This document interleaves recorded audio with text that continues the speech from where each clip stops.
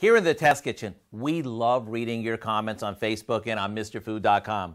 They help us plan what recipes to create and which ones to feature.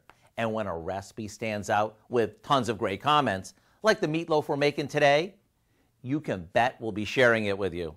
For this, all we do is combine a couple pounds of ground beef with a finely chopped onion and green pepper. Then we add an egg,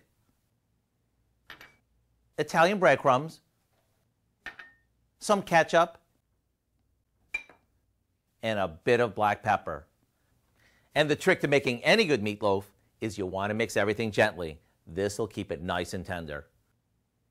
After putting it in a loaf pan, we gently pat it down so it holds its shape and doesn't crumble when it's baked.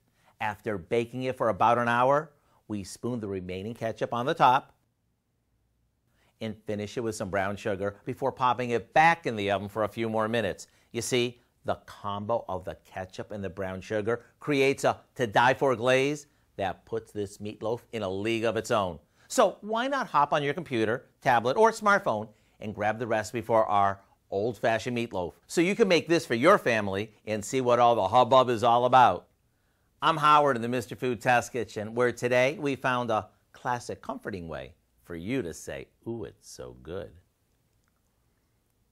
Mm-mm.